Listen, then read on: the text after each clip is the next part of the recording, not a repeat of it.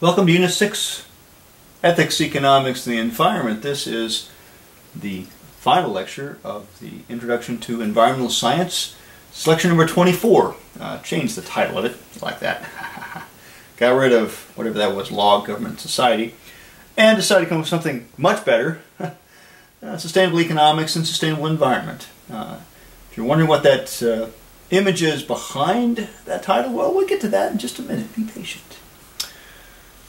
So for this lecture, we're talking about what is environmental sustainability. It's not as though we haven't talked about this in the past in this particular course. Amendment 1, Florida's Water and Land Conservation Initiative. Trade-offs. Is it the economy versus the environment? Or maybe the economy and the environment? What's wrong with economics? You didn't know there's anything wrong with them. Well, there's some things that economics needs to consider which it does not. The value of learning about the natural world. How do we reduce our impacts? A wee bit about sustainable development. And a very brief course review to kind of show you where we've been. Very briefly. So, bamboo. That's what the stuff is. That picture behind that title slide. Is it environmentally sustainable? A green, friendly building product? Or not? Well, this came about because a year or so ago, I was considering replacing the carpet in our living room with hardwood. And so I found out this stuff, this actually flooring that's made of bamboo. And I'm thinking, hey, that sounds great. Because bamboo is all this sustainable stuff going on. But then I started doing some research and finding out, is it really sustainable? So, 2 points of view. First one is, no, it is not. Called the Goodwood blog. And there's a link to the Goodwood blog right there in that particular sort of, you can see it. First of all, the first point of the Goodwood blog is that this is not a native species. It's manufactured. Manufactured crops devastate biodiversity. In other words, like growing corn or growing pine trees. It's a monoculture. It's not carbon friendly. We'll go into more on that later. You'd think, wow, it grows fast, it's a plant, takes carbon out of the atmosphere, how could it not be carbon friendly? Well, these guys make an argument that it's not.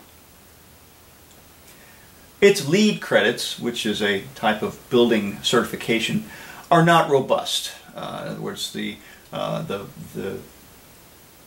company or the group that certifies buildings as being energy efficient, having an energy efficient design, that's what that stands for, they don't necessarily find bamboo to be all that worthwhile. And it lacks integrity. I'm not talking about its character. I'm talking about, in this case, what they're talking about is where it is manufactured. Lacks integrity.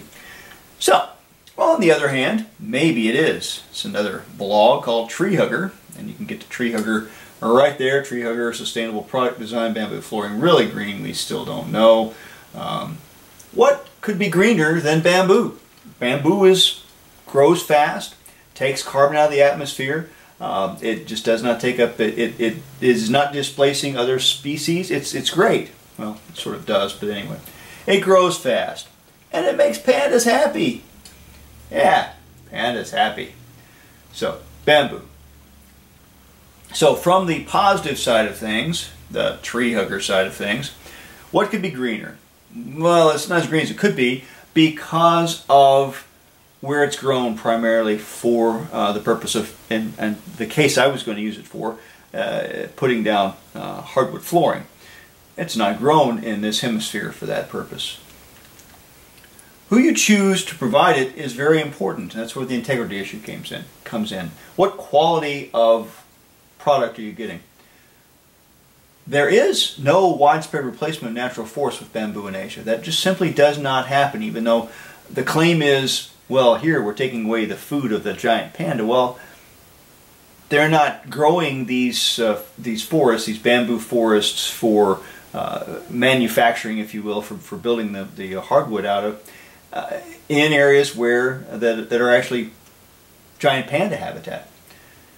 And another argument, not much of the forest in China has been natural for thousands of years. So you're not really impacting a natural forest, certainly not an old-growth forest in China, because there just aren't that many of them. Now, it does grow fast. That is a very positive thing. It can grow in a very few years, 7 years, you can have a mature bamboo forest ready to be harvested. But it is not a hardwood. It is not like quarter-cut oak. I used to have a hardwood floor in an old house in another state that was made out of quarter-cut oak. You can't find that stuff anymore because they cut down all those trees. It's very highly processed. They compress it, they use a great deal of machinery to make it much more dense than the bamboo you know and I know. Third, bamboo does make pandas happy, and that's true. Bamboo flooring is not taking food away from those endangered species, because the pandas don't live where the industrial harvest of bamboo is happening. Alright, so non-environmentally sustainable green building product. This is the Goodwood Blog's point of view. It's not a native species. That's very true. Well, it's not a native species in the United States. It's a native species in Asia. To truly be sustainable, we need to utilize natural renewable resources approximately where they are growing. In the U.S., bamboo is considered an invasive species. Indeed, it is, in places, taking over. Bamboo, where it's in an invasive role, devastates biodiversity. It's a strong word, but certainly damages it if you're replacing a natural forest with it. Very quick life cycle, which we think would lead to its greenness, but in 3 to 7 years, it will take 3 to 7 years to fully mature and harden, versus a natural hardwood forest, those oak forests that we like to see and we would like to make things out of, take hundreds of years to mature, particularly if you're going to get to something as nice as that quarter-cut oak was. Boy, I miss that stuff. Anyway. It's grown in monoculture stands, not in natural forest. That's a true statement. So is pine. You look at pine trees, they're grown in the same manner, so that one I don't buy much. But that quick turnaround time and monoculture increases soil loss. You go back, you remember the assignment about how long it takes to form an inch of soil. Well, that monoculture increases that soil. You don't have time to make soil. It's not carbon friendly, according to these guys, and these are some good points. A native forest will store more carbon than a bamboo forest that replaces it. Bamboo products have to be replaced more frequently. They're not as durable as oak or hickory or those sorts of things. The really damaging part, if I can get that highlighter to work there, is that most of the bamboo products are basically the bamboo is cut on the other side of the world and put on ships and shipped to us. A lot of carbon is used in that. In other words, a lot of fuel is used to actually get those bamboo products from the other side of the world here to where we're actually using them. And then this idea of bamboo lacking integrity, say that right. Bamboo is harvested and processed, said on the other side of the world. Quality control is difficult. You can't guarantee the type of who is actually in charge of your bamboo, if you will, of that floor. This goes back to the idea of pick your suppliers carefully. So is there a use for it? Back to that bamboo forest. This is actually a New World bamboo forest in my backyard. Pulp and paper production. That is one of the positive things about that you can use bamboo for. Many benefits using non-wood fiber for pulp and paper. In other words, using bamboo for that. It is, in terms of the pulp and paper industry, carbon neutral. And it costs less to use than wood pulp, and you don't lose that much carbon. And another point of view on it is Bio Global Investments Group, LLC. That's a hot link.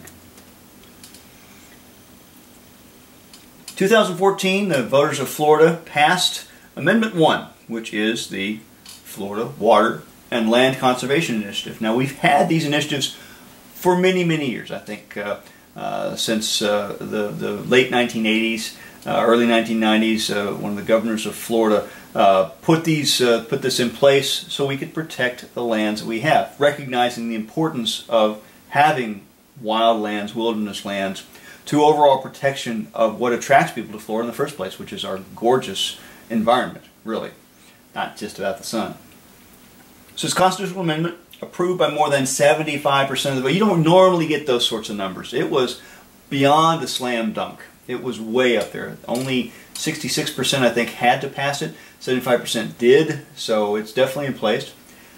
It was designed being the key word there, to dedicate a third of the net revenue from dock stamp taxes. Basically, every time a house is sold or a large piece of property or something like that happens, a certain amount of the proceeds to that, there's a tax on that, and that goes to support a variety of things in the state government.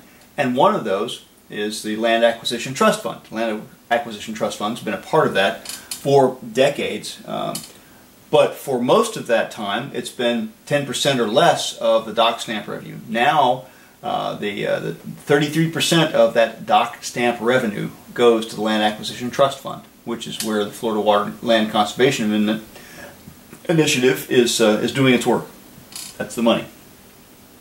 So this Land Acquisition Trust Fund was developed to acquire and improve all these things: conservation easements, wetland, forest, fish and wildlife habitat, beaches, shores, recreation, urban open space, rural landscapes, and some other things too.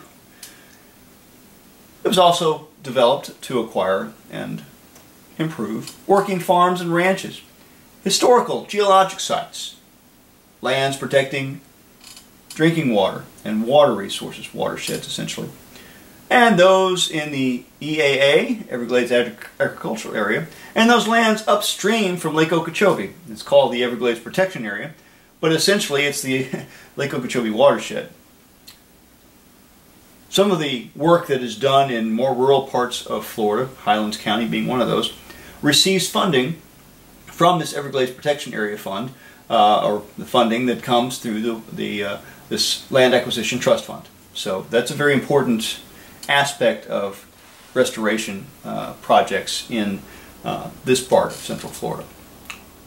Basically, the Land Acquisition Trust Fund was designed to manage and restore natural systems and to enhance public access and recreational use of those conservation lands. So here's some numbers. It's pretty robust. The first year they estimated it was going to bring in an additional, or I guess it's a per year basis, $648 million in the first fiscal year, which was 2015.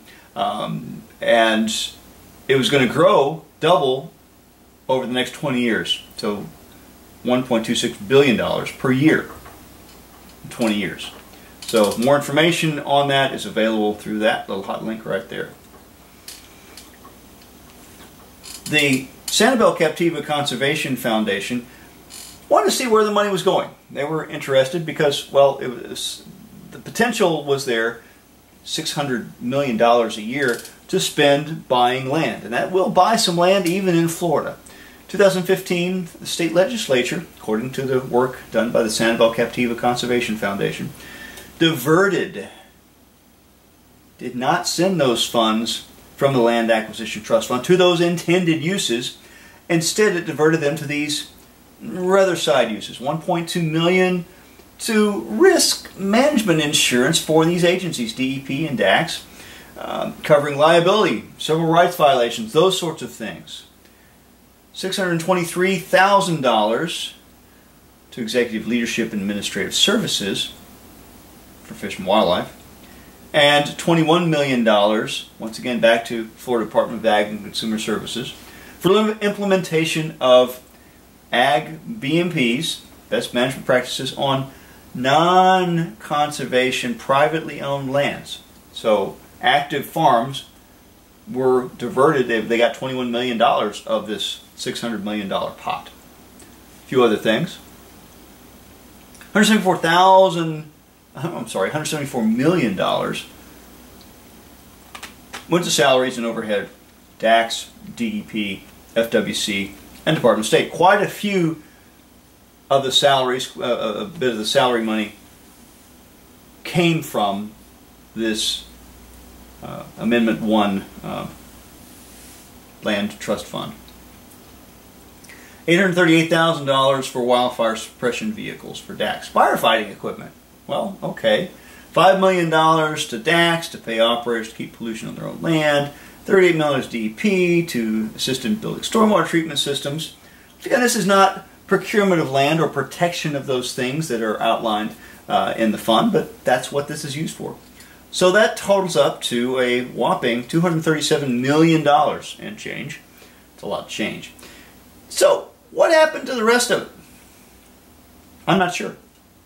I hope that it went actually to conservation, acquisition. So rerun from a previous slide, previous lecture back, I think this is Unit 2, but we're talking about the trade-off between the economy and the environment. Growing number of economists assert that environmental protection enhances the economy. Certainly we're going to make that point a few more times. Essentially what we have here is a strip mine, a coal mine that's been, where a mountain has been completely ground down.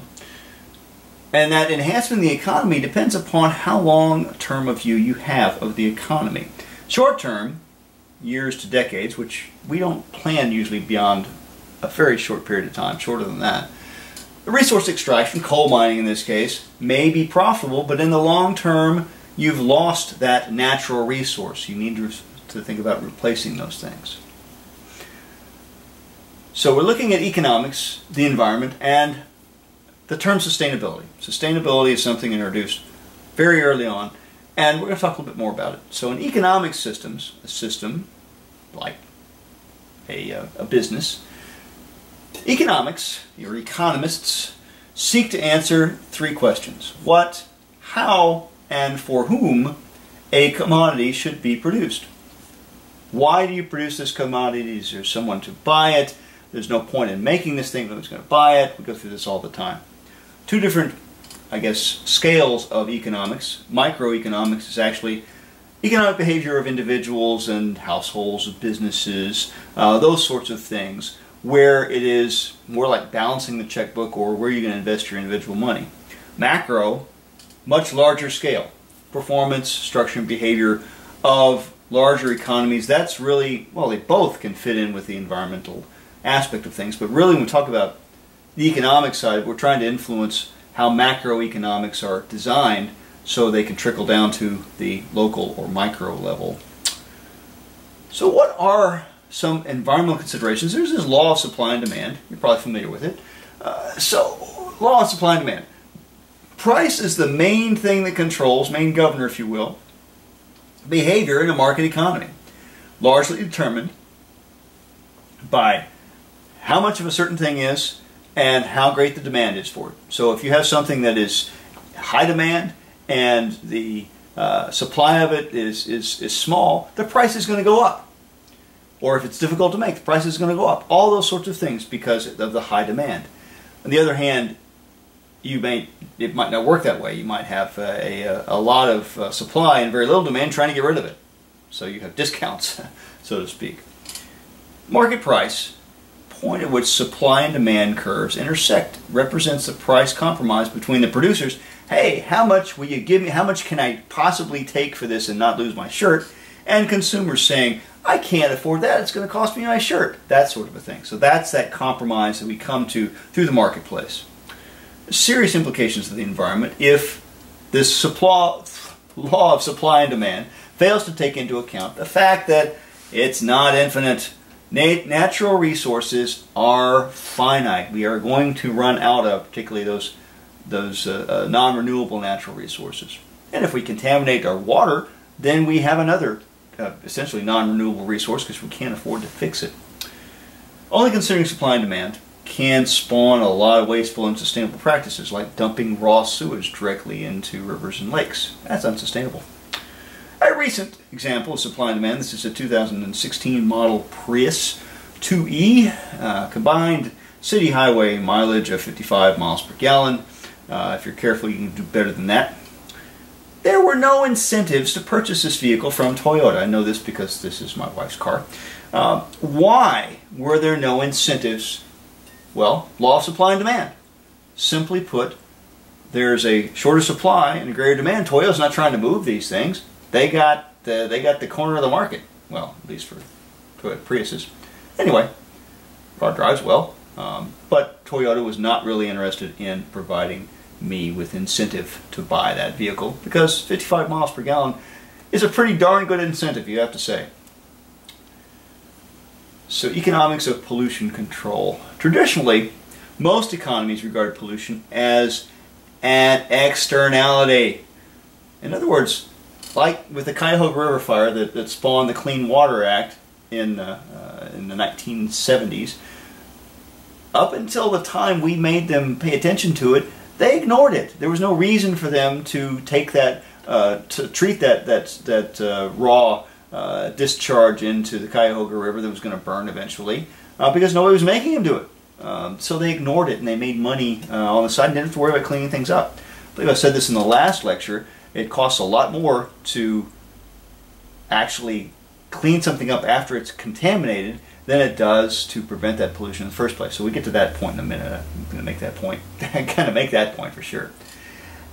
In response to citizen complaints, because the citizens realized, we don't like this. We don't like our rivers burning. We would like to be able to enjoy this. We can't really go down there. It's horrible, the stench and all that. In response to complaints, some governments established pollution control standards that then did this thing called internalizing the cost of industrial pollution. That's what happened in the case of the Clean Water Act. The first thing was to end that point source discharge to surface waters, to receiving water bodies. Basically, they took the cost of that and they plowed it. They made the people who were producing those gadgets or whatever it is they were building that was helping to produce that waste, they had to include that in the cost of building things. So the cost of things went up. Yes, the cost you pay for it, but we also ended up with a cleaner environment. And in the long run, it's going to be cheaper to do it that way than it is the other way. So that cost-benefit analysis, pollution control. The goal is to maximize pollution control at minimum cost. How do you do that? By taking care of the pollution before it becomes pollution. Taking care of that waste stream before it gets outside of the confines of your system, out of your factory. There are problems. There's the impossibility of quantifying certain costs and benefits. Economists want everything quantified, and they have to have it quantified. It's not their fault that that's how their business works or their jobs work. So our job as environmental scientists, and that's just my day job also, is to try to quantify the benefit of doing a certain thing or the costs of doing it. Human life, pain and suffering, the static intrinsic values are hard to quantify. If not, they tend to be left out of the equation. They tend to be left outside. They tend to be ignored, to put it politely. It tends to be ignored. So who should actually pay for pollution control? Consumer. Well, that's who probably ultimately pays for most of it because it's baked in, if you will. It's built into the products we buy. The taxpayer also pays for it, particularly in terms of stormwater runoff, trying to protect public resources from contamination from road runoff or whatever. Part of the money you pay to put gas in your car, that is taxed. That tax goes to support the DOT's stormwater treatment systems to a certain extent. Consumer, taxpayer, both bear the cost of pollution abatement. Determining who should pay in a given situation is difficult and often controversial for sure. Pollution control does not always cost. Go back to the thing I said in the previous slide. It costs a lot more to clean it up than it does to prevent in the first place. It pays the polluter, should say potential polluter, all those direct and indirect repercussive costs. In other words, they have to go back and clean it up afterwards, particularly if they're found to be at fault under those laws we talked about in the last lecture. Repercussive costs of pollution, once they get figured in, it benefits the potential pollution generator to prevent that stuff on the front end.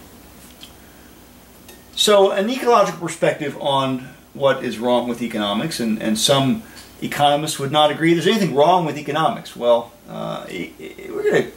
that's kind of just this point of view. We're going to talk through it and agree or disagree. In fact, this is also our coal mine picture, same coal mine. Economic short-sightedness. Need to adjust the supply and demand economics to include those ecological realities. How much is it actually going to cost? to prevent that pollution from going into the air. Are scrubbers cost effective to remove pollutants, or would it be better if we separated out what we're burning that's causing this contamination to go in the first place? But we don't adjust those supply and demand economics to fit that. Another thing about economics is it's obsessed with growth. There you hear the stock market goes up and people are happy, stock market goes down, people are sad. Depends on who you are. But there's a major bias in our society and in Western society in general. Economic growth is always desirable. That is the bias. Tenet rests upon this frontier belief, the frontier mentality. Talked about frontier mentalities.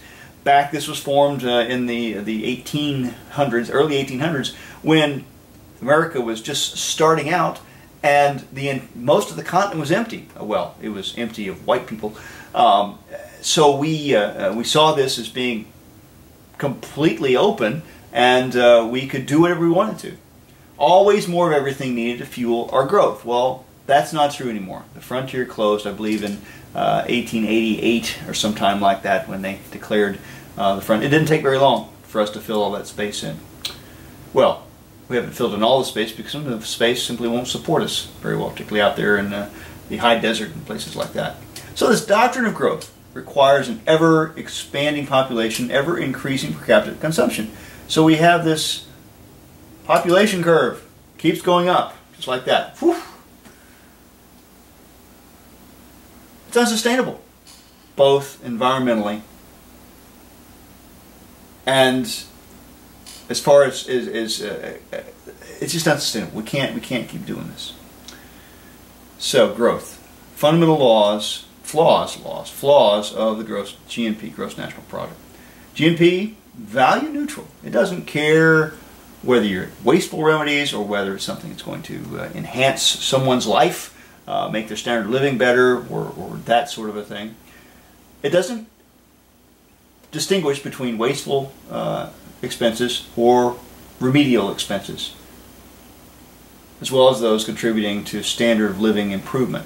There is another way of looking at it, just yet another acronym is wonderful. So you subtract all that waste, remedial expenditures that you shouldn't have to expend from the gross national product, and you end up with this net economic welfare number, NEW. So more accurate measurement of how well the economy is servicing society, and the economies are supposed to service society ultimately. Pollution and congestion, as they increase, the disparity between the gross national product and that net economic welfare number increases. So GNP may continue to rise, but that net economic welfare number will be stuck flat. GNP reflects all expenditures. Ignoring that accumulated wealth that we already have out there doesn't really inform us about any transition to being sustainable. And we need to reach that sustainable point, because we are going to run out of resources. That's inevitable. So, is it environmental protection versus jobs? Nearly all the objective studies of this question show that no, it's not the environment versus jobs. Protecting the environment does not cost jobs. What costs jobs is automation and shifting demographics of where the cost is best for a business to manufacture its widgets. It has little to do with environmental protections. It has more to do with local labor costs. Anyway, environmental protection in the long run is more compatible with healthy economy and full employment than if we go through the, well, I'll pollute and I'll pay for it later, the externality, not including the cost of pollution prevention in the cost of your widget. Environmental protection and jobs simply go together. I'll change, kind of a little review item. Learning about the natural world is the foundation of environmental science, environmental protection. We need to really enjoy what we've got. So this is a quote from Edward Abbey. Not enough to fight for the land, even more important to enjoy it. Yeah. Well, it's still there, because it won't always, mountains always be there, well, maybe in our lifetime, but not someone comes and builds some sort of a huge edifice on it. Get out there, mess around with the grizzlies, the gators in this part of the world. Run the rivers, all those things, and enjoy that mysterious and awesome space. Environmental literacy is a policy aim from, well, a ways back actually. 1990 is when the National Environmental Education Act was passed by Congress and identified environmental education, introduction to environmental science, as a national priority. So ACT has two broad goals. Number one is to improve public understanding of the environment.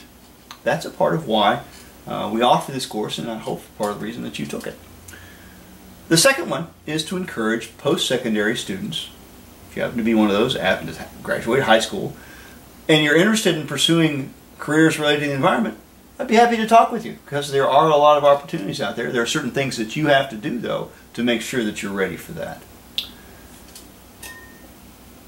So environmental education really develops an ecological awareness. We talked about volunteer programs, two big ones in this part of the world. The Audubon Christmas counts done by citizen scientists. Anyone can make authentic contributions to scientific knowledge through active learning and being a citizen scientist. One way, get involved with those science projects. The science projects, I say, Florida Lake Watch is citizen science. Audubon Bird Count, citizen science. There are a lot of opportunities. There's a place called Archbold Biological Station that would love to have people. They have volunteers all the time. They're looking for some really cool things to do, and they do some really cool stuff down there. Ordinary people join with established scientists and actually answer real questions. Or try to. Sometimes realize, oh, there's not really a good answer to that, is there? No. So community-based research is pioneered in other nations in the Netherlands. We are trying to do more of that in this country. So how much is enough? Well, I'll let you know when I get there. What's my one thing? That's an old thing. What one more thing do I have to have where I have enough? Well, technology has made consumer goods and services cheap and readily available, mostly in richer countries. Everybody has to have their smartphone. The idea of conspicuous consumption, not a positive idea, describes those things we just buy because we're trying to keep up with the Joneses. We don't really want them or need them. Some critics call this accelerated consumerism a disease affluenza. If you choose to consume less, it's an easy way to reduce that environmental footprint. Remember the footprint? And save money. You don't have to keep up with the Joneses. This is a little cartoon from Modern Man. Says we need to consume so we can have jobs producing goods for consumption. Is shopping really our highest purpose? Well, yeah, sometimes. I'm guilty of that. Green buildings. This is an interesting idea. They talked about the LEED process, where you have environmental design awards. There are no green buildings right now at South Florida State College. But you can envision that in this part of the world, in Florida, the building would feature such things as photovoltaics to generate electricity. Generates its own electricity. A geothermal well. Why would you want a well? Well, because the groundwater is at a very constant temperature, and it's much more efficient to use that water, to pump that water up, and use that as a heat exchange to heat or cool the building. Heat and cool the building. I don't know why I put that bullet there, but I did. We would, in this part of the world, reduce our southern exposure and increase that northern exposure so that you reduce the amount of sunlight that's coming in the building through windows, and increase the amount of heat that's radiated out of the north side. And there's this idea of a living machine, kind of a wetland, if you will, for water treatment. So how do you reduce your impact? Well, always purchase less. Don't waste things. Do you really need more stuff? Avoid buying things you don't need or won't use. Avoid trying to keep up with the Joneses. Or the Kardashians. Yeah, I had a conversation with one of my daughters about that. I think it was on an instant message system. She didn't know what the Joneses were. And anyway, it's like trying to keep up with the Kardashians. Maybe that's more relevant. I don't know. Use items as long as possible. Don't replace them just because a new product. Okay, like your smartphone. Gosh, I got to have the newest and latest version. No, you don't. as long as it'll update the software, you're probably going to be good. And yeah, so there are times when, yes, you do have to, things do wear out, you replace those things, but you don't necessarily just have to go out and get the newest one, even though that's not what the marketers tell us. You can, instead of purchasing books to read, which uses up paper, although a lot of us don't do that, particularly in this class. How many books do you have to buy for this class? That'd be none. But use the library instead of purchasing books, or go online and download them. Audible's a great place. No paper involved. Reduce that excess packaging. I am horrible about doing this. I have all these reusable bags and they sit in the pantry. They never make it in the car. Oh, help me. With shopping, refuse bags for small purchases. I do that. If I'm going in and I'm just getting a gallon of milk, I'll even put it in the bag for you. No, I don't want a bag. I can carry it in my hand. All I'm going to do is throw the bag away. Actually, I don't throw them away. I try to recycle them. This sometimes works, buying items in bulk, minimal packaging. I mean, you can buy an entire gross of ramen noodles. For me, that would be a lifetime supply because I don't eat ramen noodles. Avoid single-serving foods. I think that's a very good idea. Choose that packaging that can be recycled or even reused, for sure. A few more things to reduce your impact. Avoid disposable items. Conserve energy. Walk or bicycle. Unfortunately, around here we don't have public transportation. Don't turn on the lights unless you need to. Don't just run the water while you're brushing your teeth. Turn it off. It doesn't take anything at all. In the winter, or during the fall, winter, spring time period, if you want to call it that in this part of the world, I'm quite fond of opening the house, turning off the air conditioner, turning off the heater, and just letting the sun and the wind maintain a temperature, constant temperature. And that works pretty well, unless it gets really cold, or the humidity climbs up, in which case you've got to close the house up. But that's one of the things I like to do. It's something that you like to do. Put up clotheslines or racks to avoid using a clothes dryer. Yeah, that might work, as long as it's not raining all the time. Try to carpool. Try to reduce it. You actually have good conversations. Use water-saving devices all the time. From an earlier lecture, we learned about Teddy Roosevelt, the big stick. Remember, walk softly and carry a big stick. So what is sustainable development?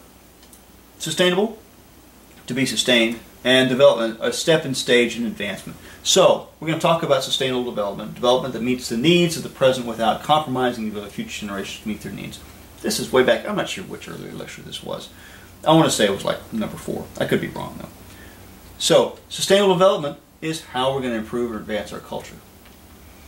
Sustainability. Challenges of sustainable development. We've been through a few of them. The economics of it are difficult. We hope to be here for the long term. We don't plan on being here for the short term.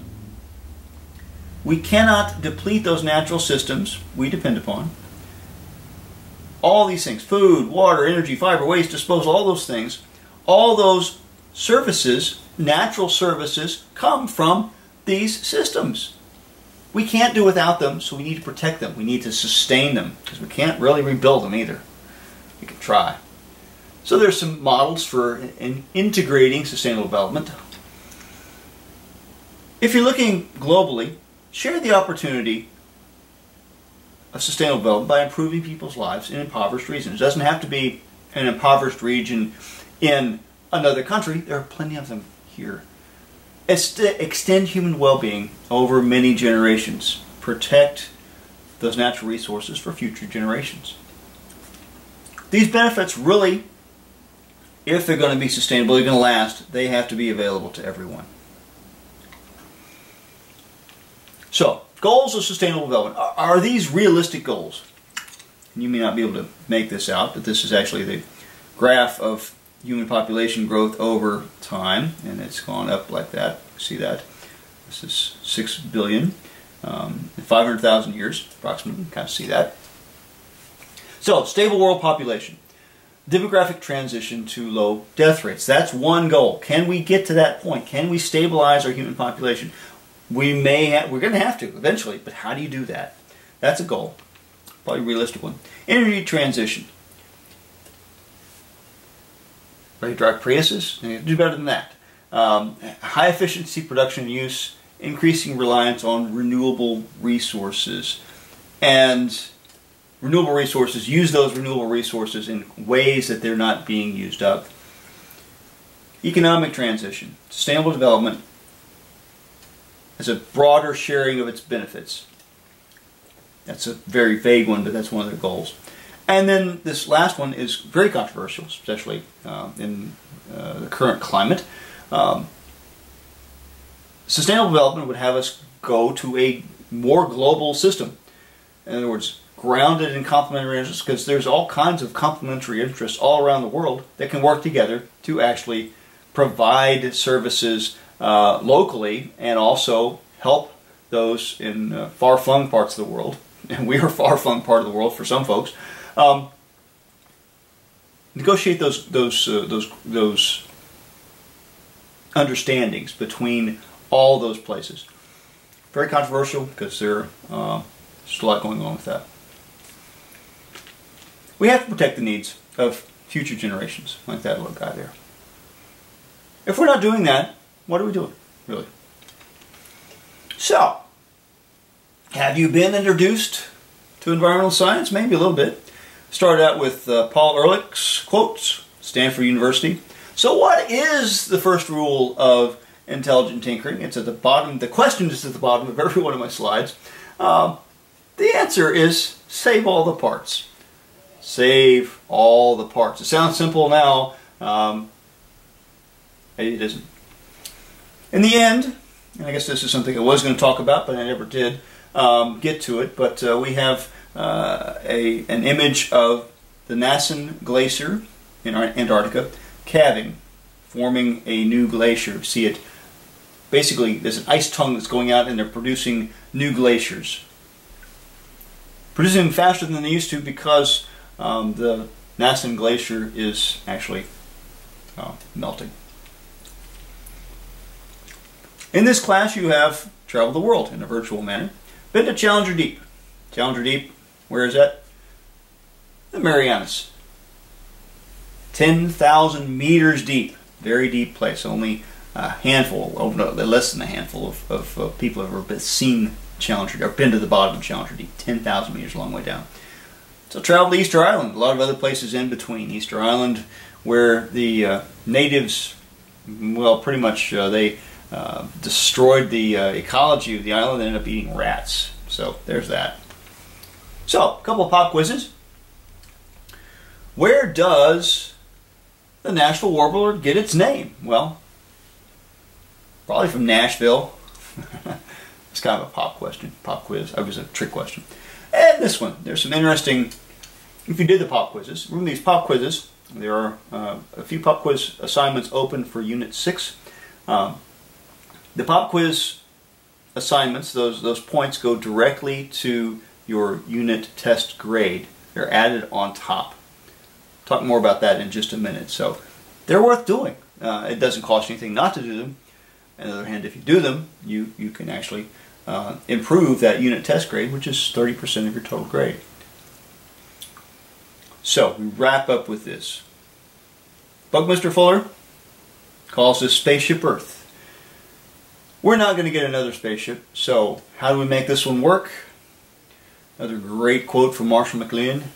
No passengers, we're all crew, and we're stewards. That's kind of my, if I could use one word to sum up how I feel about environmental science, it shows us how important our stewardship is, and that we're in the driver's seat as far as degrading large portions of the environment and hopefully in righting that ship, so to speak. So what we talked about today in this lecture.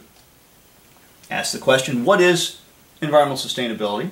Talked about Amendment 1. That doesn't even look like Amendment 1, does it? Let me erase that. Oops. I'll come back here. There we go. Wrong button. I haven't done that in a while. There we go. Amendment 1. Nope, now it's not going to give me color. It's always good to mess with things. There at the very end. Hey, why not, right? Amendment 1. Trade-offs. the economy versus the environment. And what's wrong with economics? We went through several things about externalizing and internalizing certain costs. The value of learning about the natural world, reducing our impacts, what are the goals of sustainable development? Some of those are controversial. And a brief course review. Oh, come on. References, also see the annotations in the previous slides. 2 books. Primary source for this lecture actually came from Principles of Environmental Science from Cunningham and Cunningham. And I like to say this, it's all over but the shouting. That's my favorite slide right there, and these guys are all shouting, barking, making a happy sound because class is over. Note about the unit tests. There are 6 of them in this particular course. Only the top 5 are counted towards your final grade, and the lowest score is dropped. And I just pick whatever the lowest one is and I drop that particular score. That's why those extra credit points are so important, because they add directly on top of whatever that final score is. I just add that in, and then we figure your grade based on that. So it's been good having you in class, and I hope that you can take some positive things away from Introduction to Environmental Science.